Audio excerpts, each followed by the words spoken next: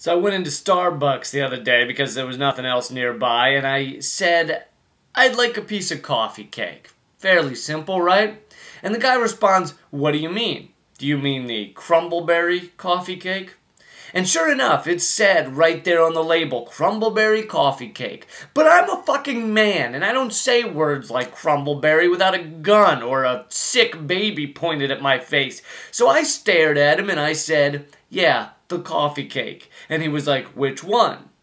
But he fucking knew which one, because the other one was called Coffee Palooza or some shit and was clearly only meant for middle-aged asexual women who wear Christmas sweaters out of season and own the entire box set of Who's the Boss.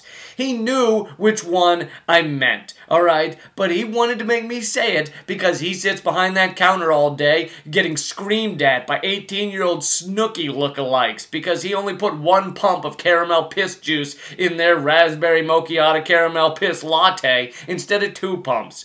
So his only joy in life is forcing 30-year-old men to say the word crumbleberry as they slowly place their balls in the tip cup.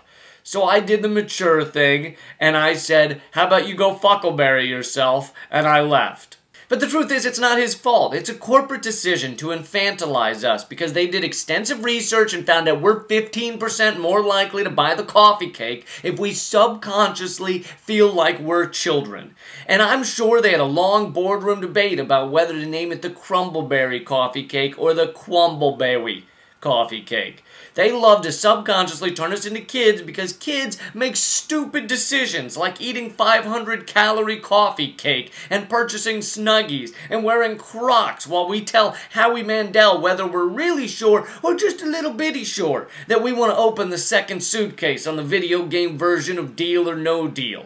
Making us feel like children is useful to our corporate daddies. Don't forget that next time you're changing your order at a Cold Stone Creamery from love it to gotta have it.